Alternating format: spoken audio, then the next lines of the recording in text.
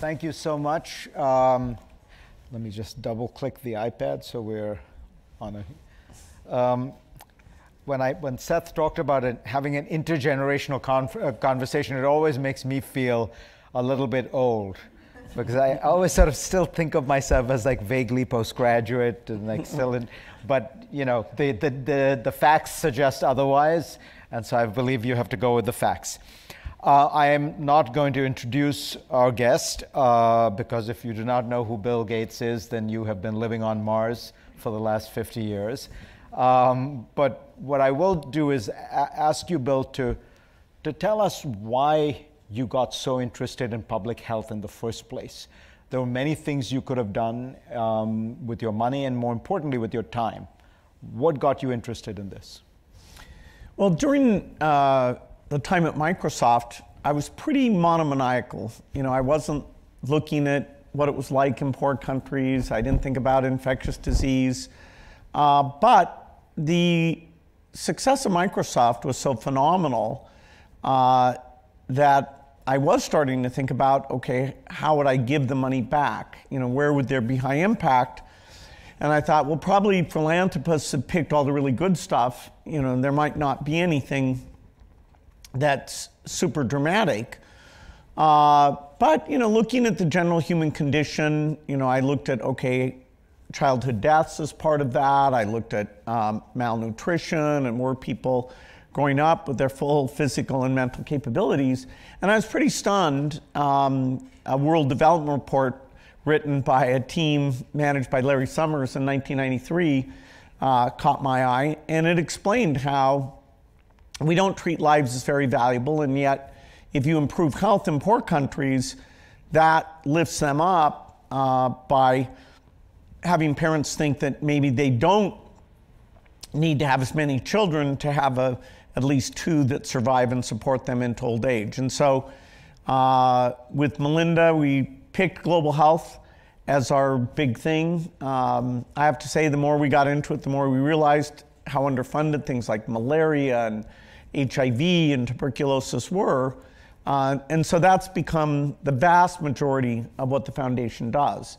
Because of that, you know, we've had to learn a lot of about vaccines, about different respiratory diseases, including the flu. And that whole community, which isn't a gigantic community, you know, is always talking about when might the next big one come. You know, we had some flu deaths in 56 and 67, but really it's that 1918 Spanish flu that gets death levels above World War I death levels for the 2 years that it's there. It's, you know, you think, well, hey, some people must look at that and think, did the war last, you know, to 1919? No, the Spanish flu came along and killed more people per year than the war did. And so you're always talking about what would we do, how bad would it be? And it's scary because the amount of travel now is so great that the speed, that one it was unlucky because the demobilization helped spread the disease. But now we have way more international travel than ever in the past. I want to pick up on one thing you talked about when you were talking about starting the foundation and picking its focus, which I was always struck by as somebody who grew up in India, which is you made a very conscious decision, it seemed to me, to treat all human life as equally valuable, which is very, very unusual. I mean, when you look at the charitable giving around the world, there's almost all of it assumes, you know, that spending much, you know, on American life or a British life or, you know, Indian life is much more valuable. And you really adopted this global view that you were going to try and do the most good with the money, and the most good was defined by saving people's lives or extending their quality of life, no matter where they were born, no matter what their passport. Did that just strike you as the rational thing to do? Did you realize that it was pretty unusual? Well, Warren Buffett has this way of expressing that, which is, you know, the genetic lottery, the birth lottery. You know, what if you didn't know what country you would be born in, what sex you were going to be? You know, how would you want the world to be improved so that as you enter that world, your chance of a reasonable life are somewhat better? And so we did say we were going to put about 20% against causes in the United States. And we've mostly done education, scholarships, some things in libraries. So we let 80% go to the highest impact per dollar and 20% go to the country that had helped create both the Microsoft fortune and then later Warren Buffett joins in. So now about half the resources actually are from his unbelievable commitment to the foundation. It's absolutely true that philanthropic dollars spent at all reasonably will have over 10 times the impact in a country with very limited resources than in rich countries.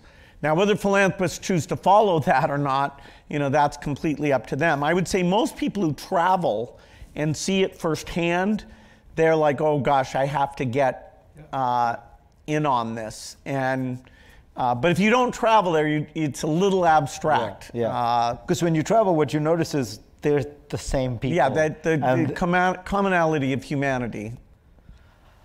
Tell us about predicting this pandemic. You very famously gave a speech at what is normally a kind of security conference, a national security conference in Munich. And you said, you're spending all this money on defense budgets, but here's the thing that's going to kill more people than a war. Why were you so confident? It could have, if 15 years have gone by and nothing had happened, you might have looked foolish. Why were you so confident? Well, I wasn't confident, but I was willing to take a risk and go out on a limb because, the modern world is just so susceptible to this human-to-human transmissible respiratory virus.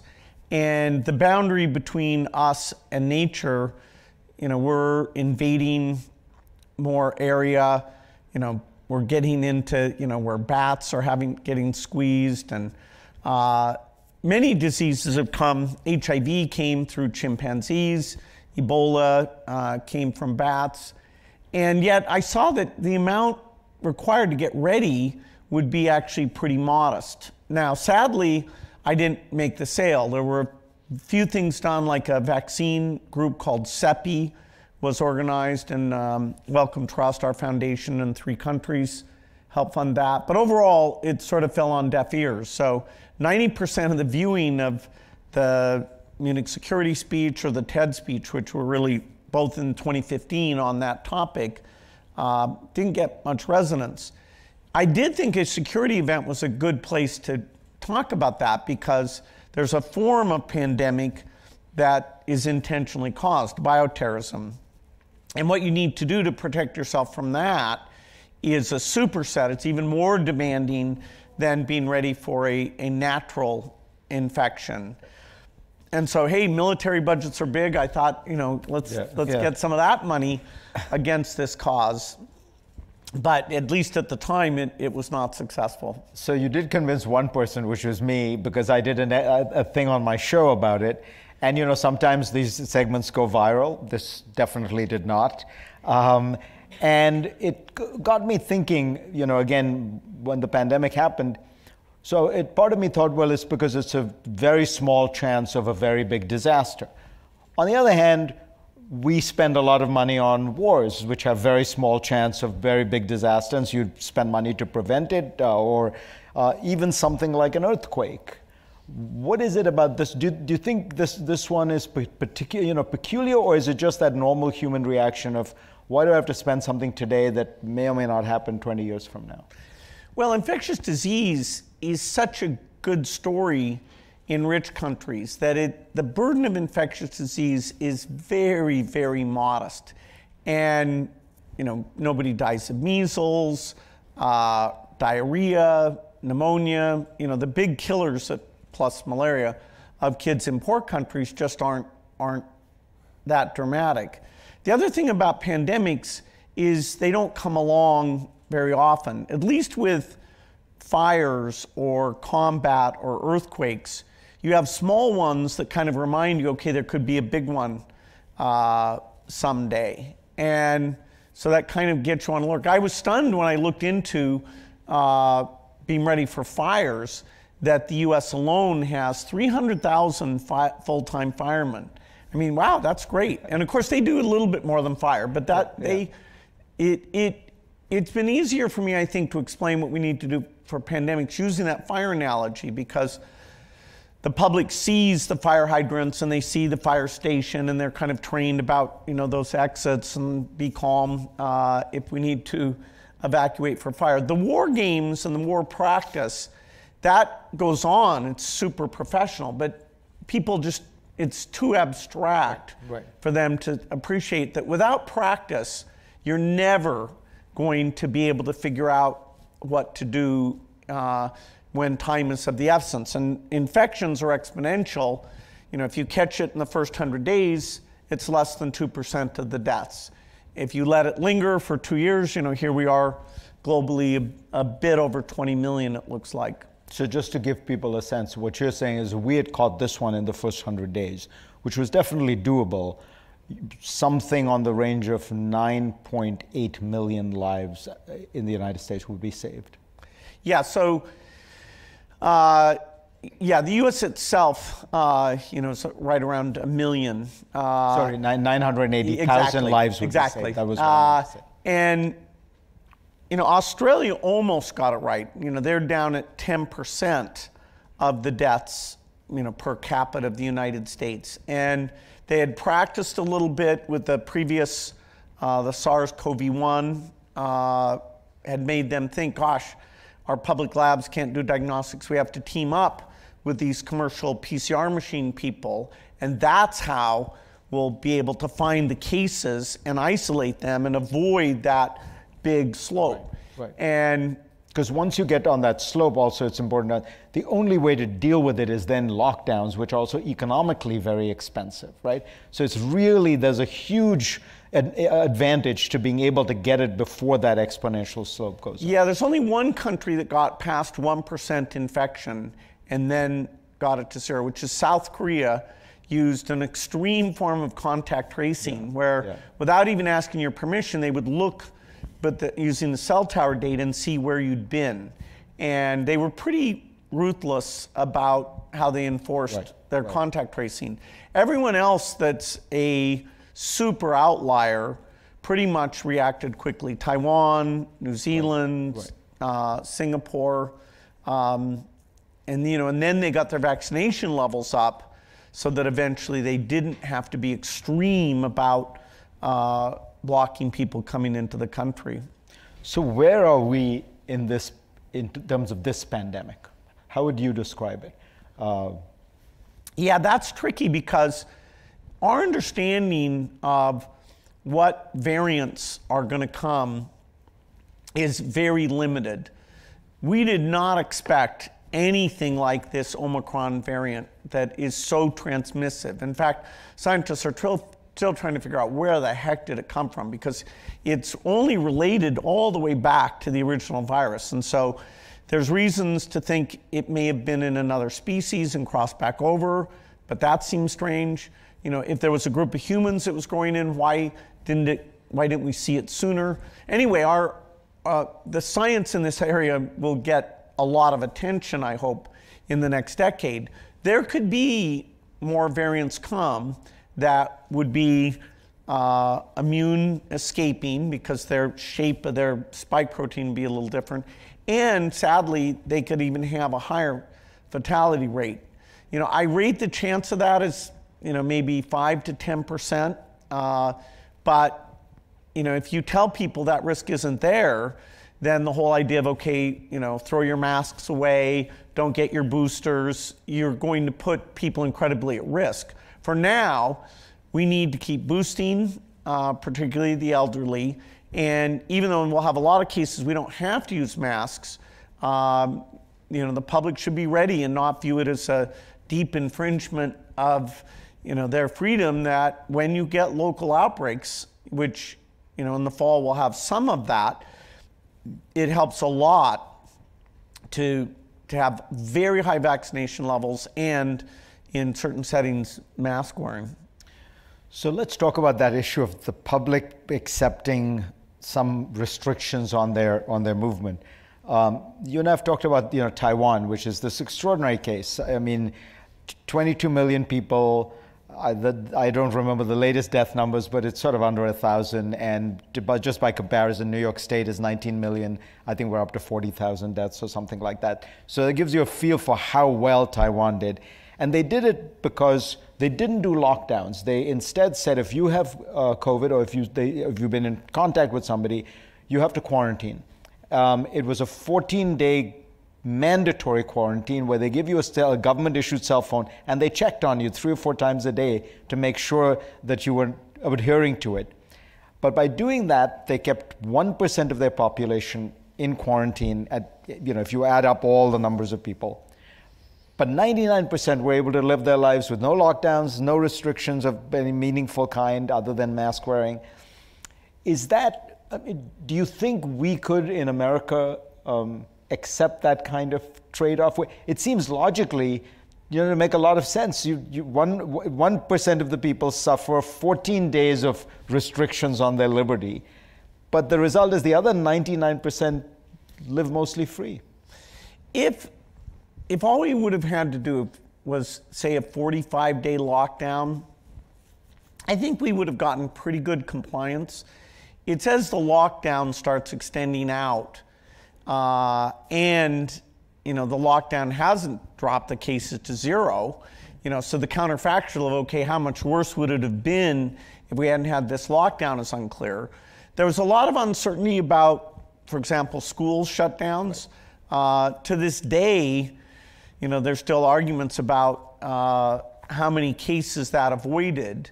It's pretty clear because young people don't get sick from the disease very often, that we probably, if we knew everything we know today, we would have shut schools down a lot less than we did during this pandemic. I mean, yes, it's tricky for the elder adults, it's tricky in a lot of ways. And you mean by that high school and under? Exactly. Yeah. For college, going virtual tends to work awfully well. The infection levels are a little higher as you get up into that age group. But K through 12, we have a learning deficit that will take us a long time to erase that. And sadly, it's a deficit where the inner city is where it's almost 2 years. Suburban schools less, private schools in some cases, like my kids, almost no deficit at all. But back to this, should we be willing to accept some restrictions on our liberty? Absolutely.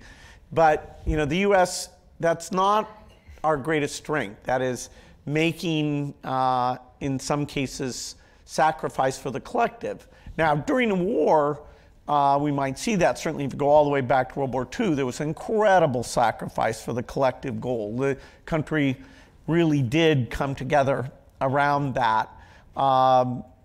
Since then, well, after 9/11, to the degree there was anything people could do, you felt that spirit of, okay, what do I have to do to help the people who suffered, or to go, make the people who caused the problem pay a price for that. But we're a society of individual rights, and there's a lot to be said for that. So we're not optimized for pandemics. Japan and South Korea, even though they didn't catch things early, they have their reaction to mask wearing is very different. Right. It's even in typical flu season, you get massive mask wearing, particularly on the subway or anytime you're forced to be close together. So their mask wearing is partly why those are also 2 incredible positive outliers. And when you think about what the next pandemic would look like, you have in the book a kind of fantasy or a proposal or a dream of what. Describe for us, pandemic breaks out probably in some Asian country, reports of infectious disease, respiratory virus. What should happen? Yeah, so the key is that we don't use the word pandemic until it kind of goes global. And so the idea is that you see these outbreaks that are in just one country or a few, and you take whatever the resources are in those countries or global resources, and you get them in there to do this high-scale diagnosis and quarantine people who are infectious. You try and make sure that people aren't carrying the disease into lots of countries. So you have to test people if they want to go out. You may even test them as they're coming into uninfected countries. And so if you do that quickly enough, you never have to use the word pandemic. The fact that sequencing is getting cheap enough, it means that as soon as you see an unusual increase in respiratory sickness or death, you very quickly look at it and say, is this some virus we've never seen before? Is it a form of flu? Is it a form of coronavirus?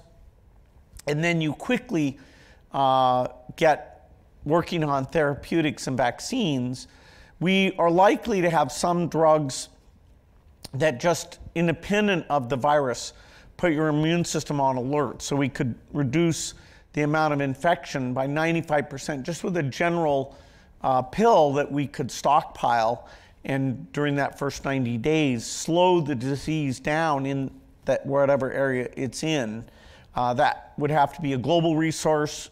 Countries would have to admit, hey, we're seeing these deaths. And there's always a bit of a disincentive, to be honest, because it could cause panic. You have to worry about that. It would shut down some commerce, particularly including tourism. Right. And, so we saw, we'll be debating till the end of time, could China have notified people 2 weeks earlier, 3 weeks earlier? We did have the sequence by mid-January, and that was sort of the starting line where vaccines got made within a year. But what about that issue? Because it is so much in the public eye and people have heard about it, where people say not only China,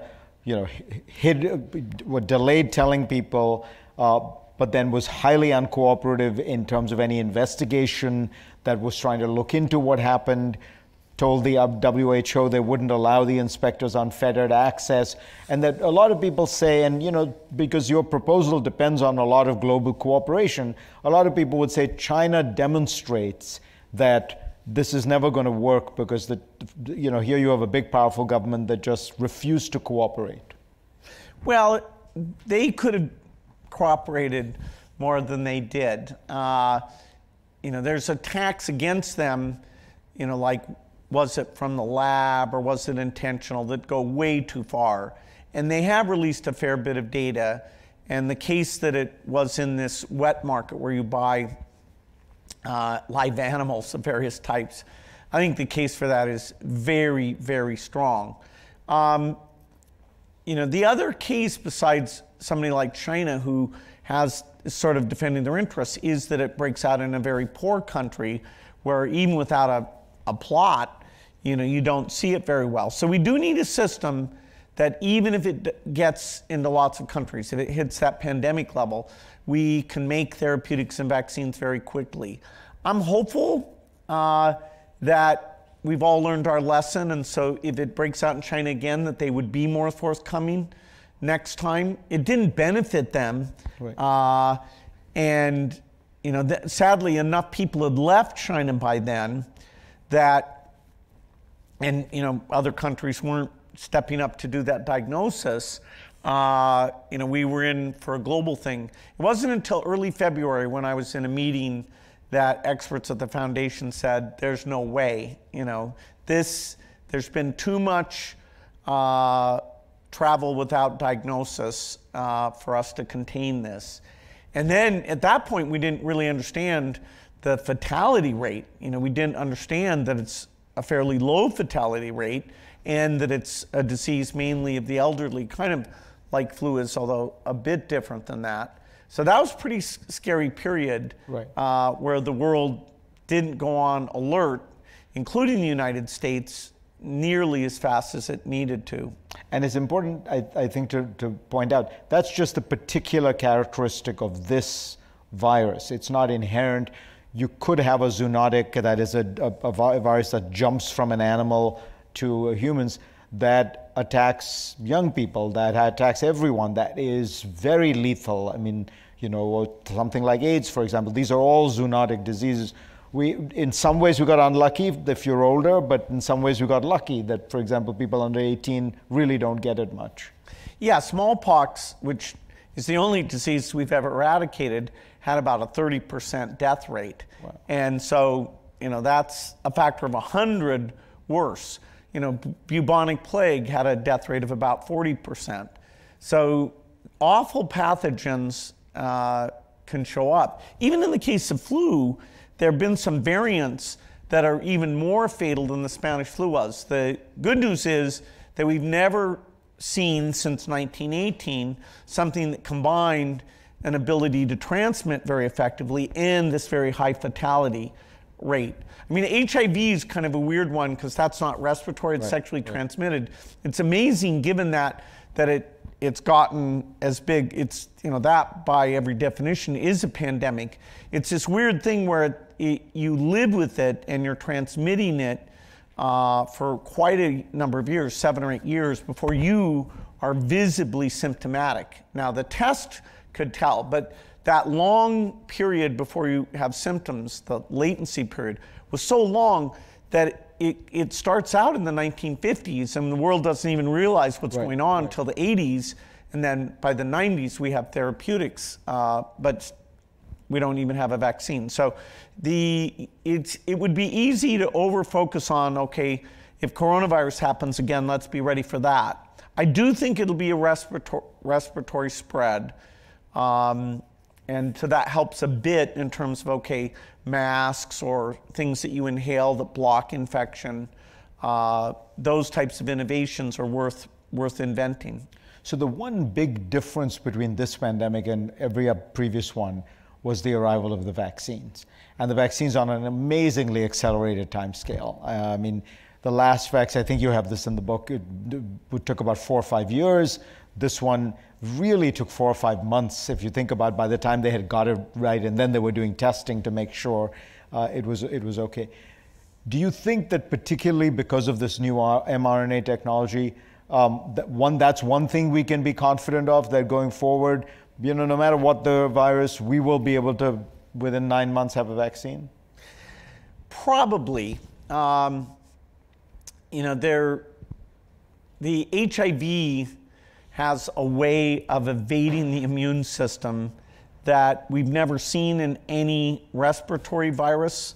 So saying that can't be done, but it's very unlikely. Every respiratory virus has some protein that latches onto cells in the lungs and that enters. So ACE2 in the case of COVID is the way it gets in. And what we can do is we can make a vaccine that alerts the immune system, okay, that shape, attack that shape when you see that. And mRNA, we could even speed it up a bit faster. There had never been a commercial product using mRNA. And so it's wild that it was so fast. Even the non-mRNA vaccines worked very well. Probably the two best are the Pfizer and Moderna that are both mRNA, but even the AstraZeneca, Johnson & Johnson, there's a lot of good vaccines. The vaccines are imperfect in two very important ways. One is they don't block infection. We were hoping that the vaccine would create enough antibodies in your upper respiratory tract, including your nose and throat, that vaccinated people wouldn't get infected. And part of the impetus to say, okay, even young people who don't get very sick should get vaccinated is if you can take them out of the transmission chains, that drops the numbers very rapidly. Well, once Omicron comes along, the vaccine is not reducing transmission hardly at all, particularly about 3 or 4 months after you take the vaccine. So we need to fix that, and there's good ideas about how to do that. The other thing is duration. We're seeing through a variety of the data, Israel data, UK data, that particularly if you're in your 70s, within 4 or 5 months of taking the vaccine, the protection really is going down. Weirdly, for young people, that protection does not seem to go down. And we've seen this with previous vaccines. Like the flu vaccine actually doesn't work that well in the elderly. We're going to create some new flu vaccines that are much better. And so, the RNA vaccines are a miracle, but they weren't perfect. And so next time, I think we'll have much better vaccines and better therapeutics as well.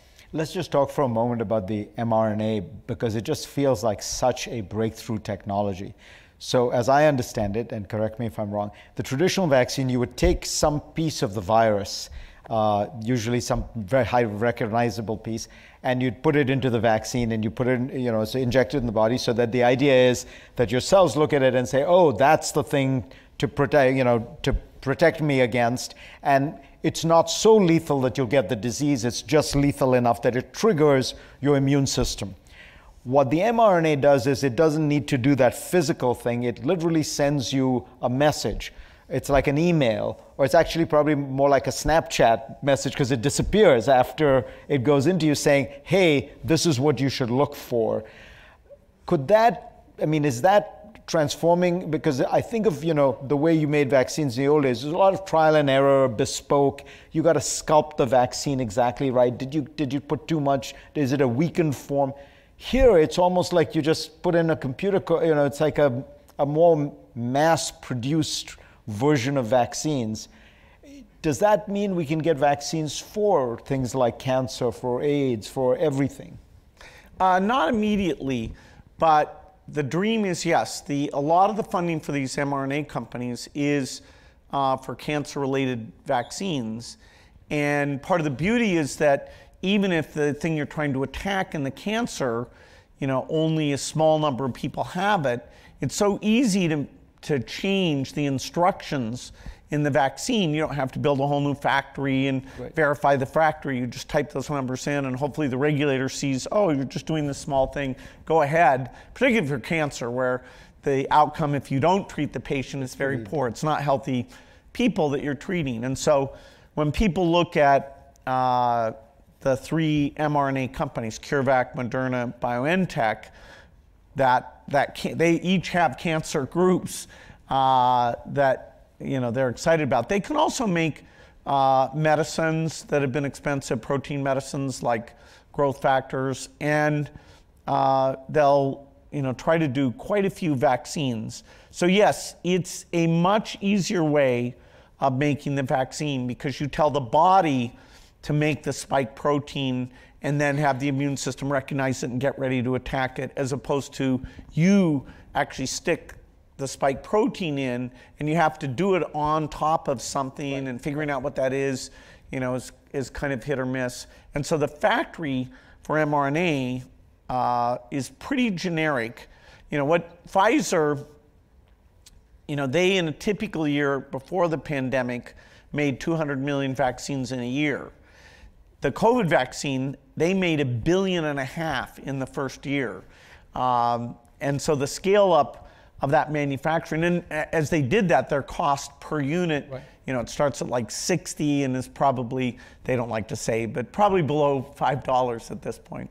But one of the other things that made it possible to manufacture this vaccine so quickly all over the world was these extraordinary agreements that companies made, where they would say, okay, we came up with this vaccine, but we're going to let another 20 companies or 20 factories around the world do it. I think the analogy you have in the book is, you say, imagine if Ford were to say to Mercedes and Porsche and Toyota, go out and make this car of ours and go and sell it, Yeah, so the AstraZeneca vaccine, which is really Oxford invented, and then the pharmaceutical company, they took it up.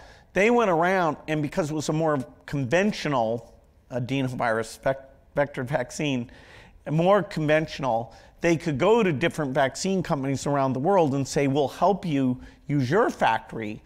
And the biggest volume vaccine manufacturer in the world, not by sales, Pfizer is the biggest by sales because they sell expensive vaccines, but Serum in India, Pune, India, makes over 1 billion vaccines a year. And so they were able to ramp up their version of the AstraZeneca and make, so far, 1.4 billion.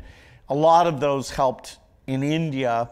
Some got exported out. So there was a level of cooperation in 2020 that got us to the point where now, actually, there's too many COVID vaccines. They're spoiling, Now, that's due to an unfortunate fact that the messaging and logistics of getting vaccine take-up, particularly in low-income countries, has been so limited that the supply side is now not a problem, but these other things are. And even the U.S., we're not at 70% coverage, and even if you look at elderly, which to me is the figure you should pay most attention to, we're only at about 80%, and if you take boosted, we're only at about 50%. And so, China is even lower for elderly. Right? China has to, while they try and suppress this thing, they have got to vaccinate, and they've got to use a vaccine that's even better than the two that they've used. Their vaccines are the oldest technique called inactivated, where you literally grow the virus and then you poison it. And that works, but it doesn't work nearly as well, particularly in the elderly, as the mRNA. And so, Hong Kong, sadly, Omicron got loose when they only had 35% of elderly vaccinated. And so all of a sudden, Hong Kong, which had been an exemplar because of the failure to get the vaccine out, they had one of the highest death rates for the last 3 or 4 months. Do you think China can manage this? I mean, they have had a 5-week lockdown in Shanghai, largest city in China, the most economically important. They're slowly releasing it, but now there are partial lockdowns in Beijing. And the problem, as you say, is that right now the population doesn't have real proper protection because those vaccines are not super effective. They haven't vaccinated a lot of old people.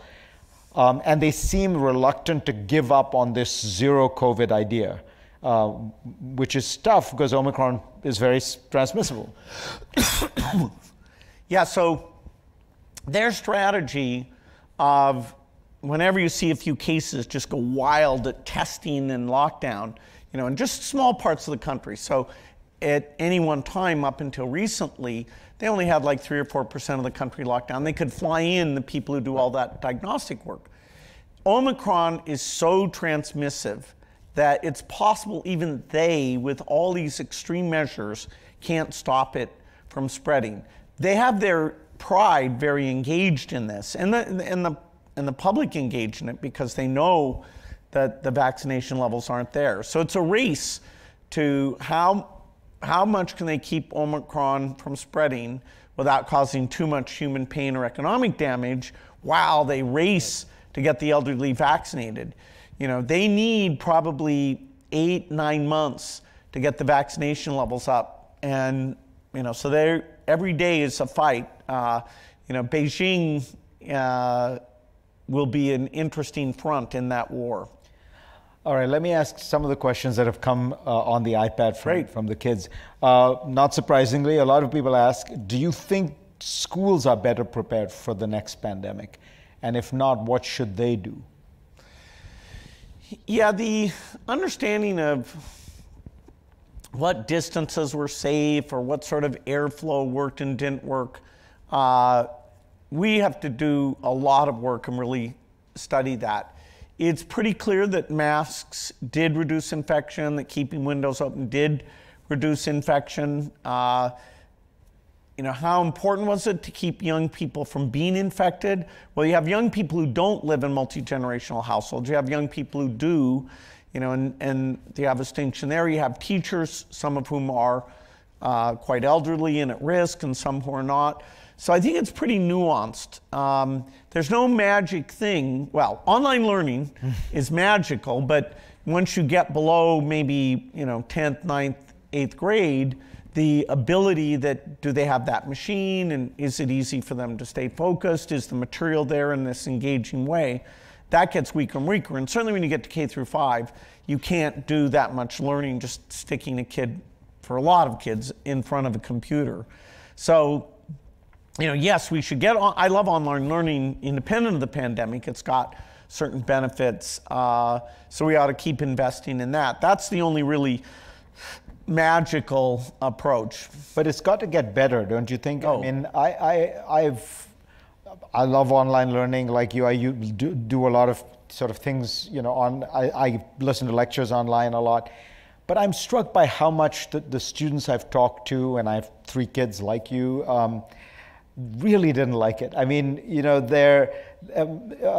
they feel like, in a sense, it was like you took all the fun out of education, which was, the social aspect, the little banter, the seeing people, the showing off in front of your friends, or, the trying to impress the girl or the guy, or, instead of all that was left was the driest part of the education. And, to my mind, I think it shows you that we're actually emotional social beings as well as, you need a lot of that surround emotionally to take in the information. And stripped of it, people found it very hard to take in that information. You're absolutely right about that. I mean, there's a reason why when we tell people, hey, learn physics, we don't just hand them the Feynman textbook and you say, it's all in there, just read it. Okay, there's a few students like you and I that maybe at least we'd try to do it that way, but it's unnatural. It's a social construct. Okay, the class is meeting. Okay, I have to hand this thing in.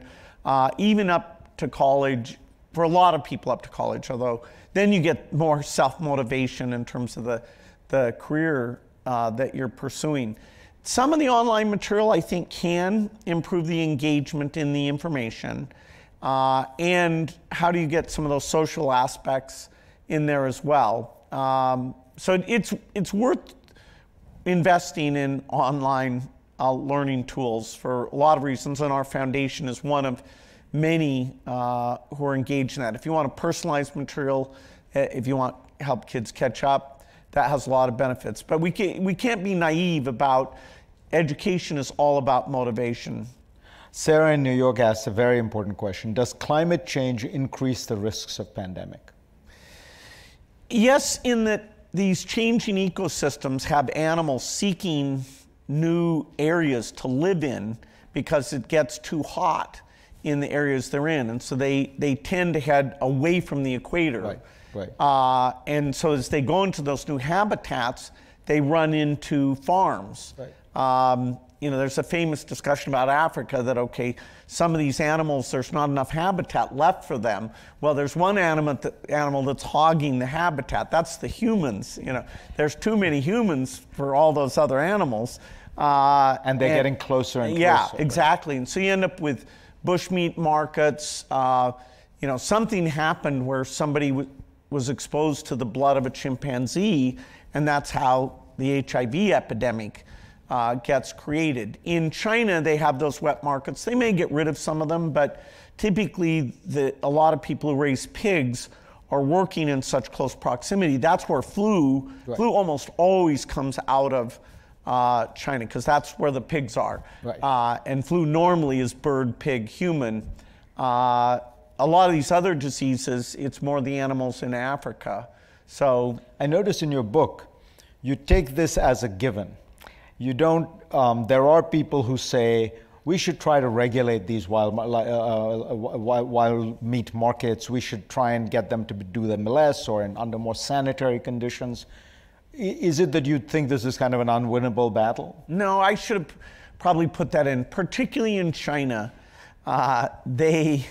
They're rich enough that they can massively reduce this risk. In Africa, they don't have enough refrigeration, so people are actually buying on a daily basis that stuff. But in China, they probably could afford it. Yeah, and some of these are such obscure things that even if they ban pangolins being in that market, it's kind of an unappealing thing anyway. But I don't think the bushmeat market in Africa, even if you passed a bunch of laws, I don't think they're particularly enforceable.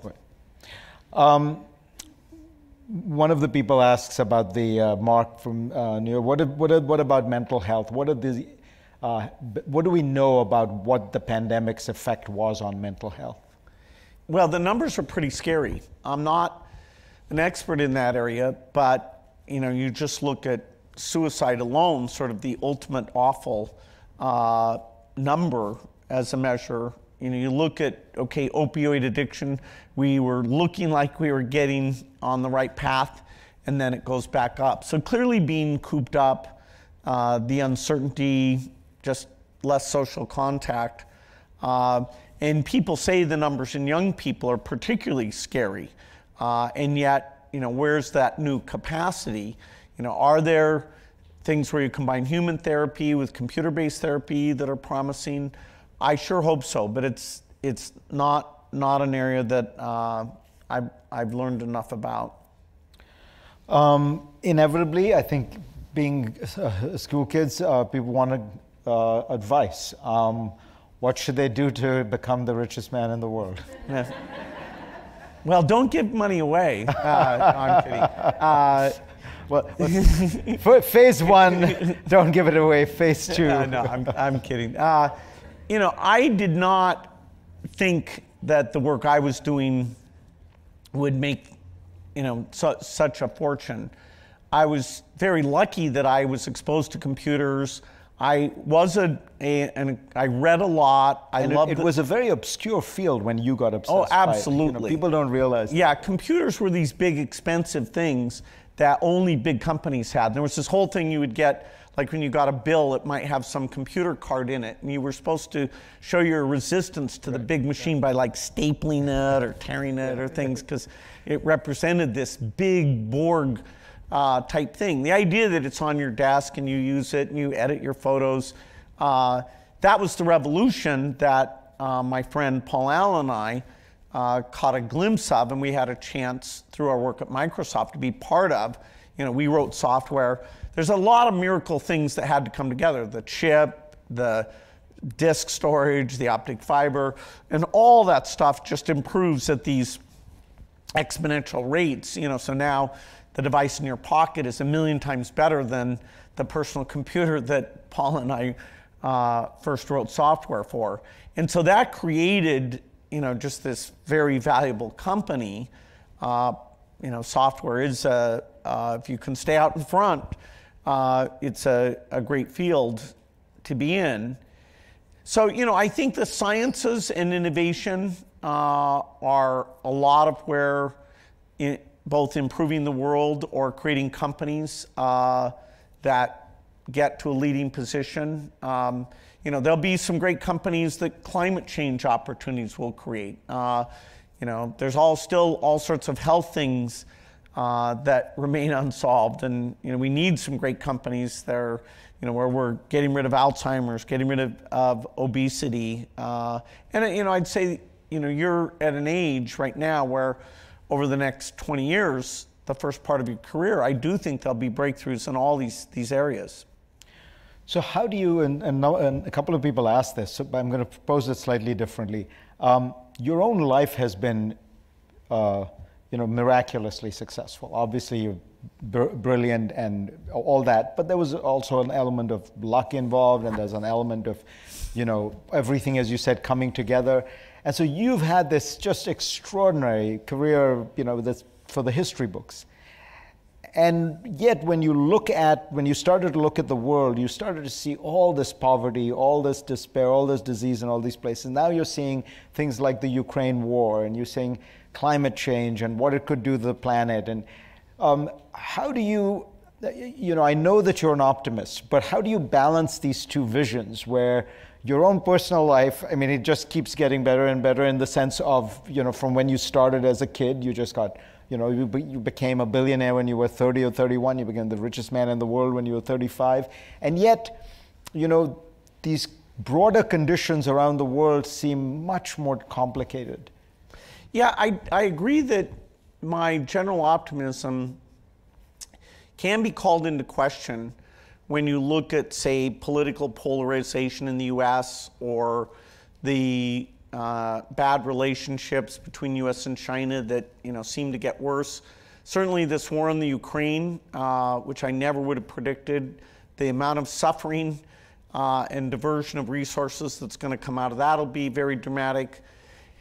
And so the political side of how we work together, which has, you know, we've always had more democracy and less wars. There's Steven Pinker is one of my favorite authors, and he has a book called Better Angels of Our Nature. And people have said, no, that's too optimistic to suggest that violence will keep going down. Actually, Pinker doesn't guarantee that. He just documents that it has taken place.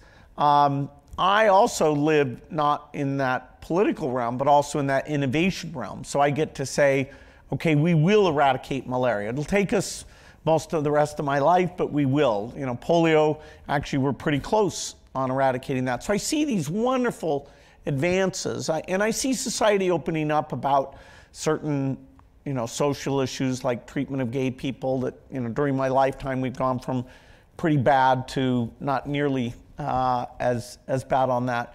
But I admit, the big wars, particularly if you get nuclear weapons or bioterrorism, and political polarization, the U.S. is more divisive today than at any time in my life.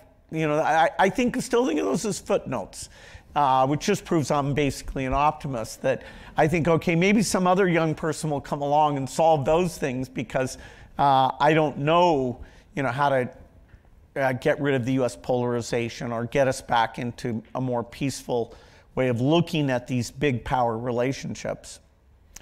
Any final thought for, again, mostly a young audience? Well, I am upbeat about the opportunity to be, born in the U.S., to be in the U.S. education system. You can find things that you can really make a big contribution, and you can enjoy doing that. We need skills. Just take climate change alone. We need so many skill sets: policy, communication, science, you name it, we need it. So I was reading an article about how people are all depressed about climate change. Well, that's not going to help us to just be depressed. So, I would leave with the kind of upbeat view that I still believe in innovation for the toughest problems, including solving climate and trying to make sure that there's not a future pandemic. Bill Gates, pleasure to talk to you. Thanks so much. It's great. Thank you, guys.